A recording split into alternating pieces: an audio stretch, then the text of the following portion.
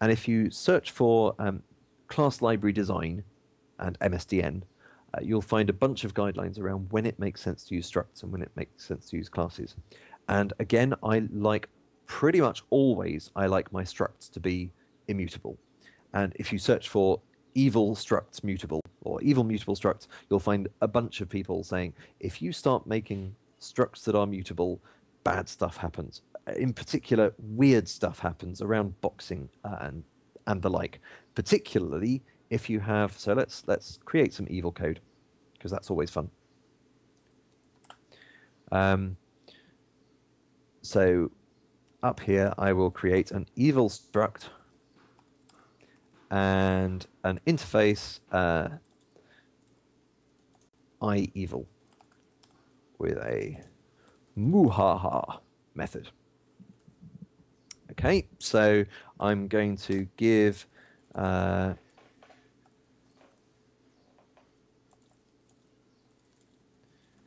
my, whoops.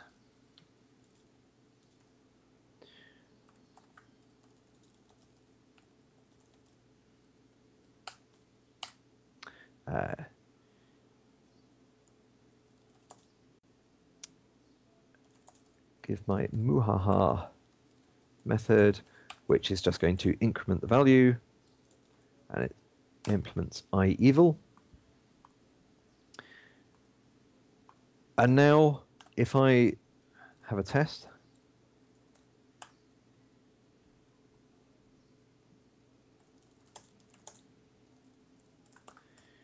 so I can have an evil struct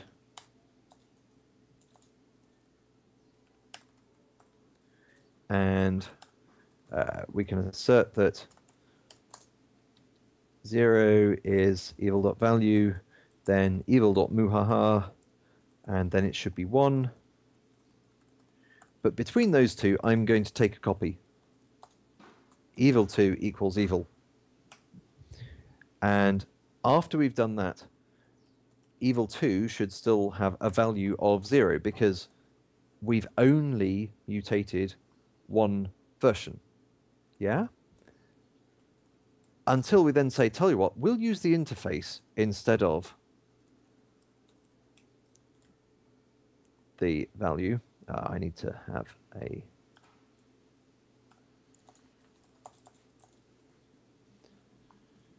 bit evil2. And suddenly, oh, things are broken because while it looks like both are doing the same thing, here we're taking a copy just of the reference instead of the value. And this is just one example. So when we box, we have boxed the struct, and we're mutating the value in the box when we call evil.muhaha.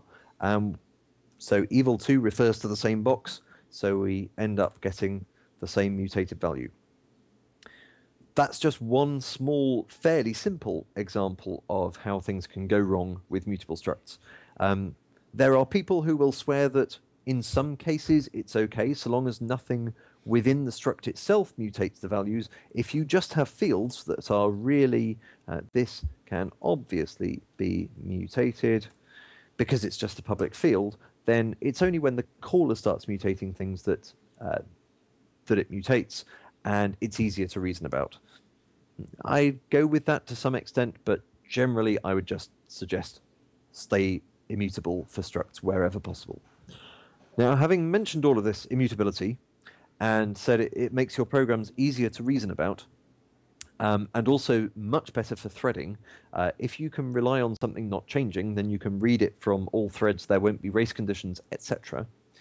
So long as things are properly immutable, and if you search for Eric Lippert immutability, you'll find a whole series, including some different things that different terms that Eric gives for immutability. Particularly, I'm fond of popsicle immutability, which is something that's mutable for a while until you freeze it, at which point it's immutable. It's great. I think that's entering computer science terminology. It could be that he took it from someone else, but I think it's fabulous. But yeah, once it's immutable, you can share that amongst other threads, and you don't need to worry about, will I get race conditions?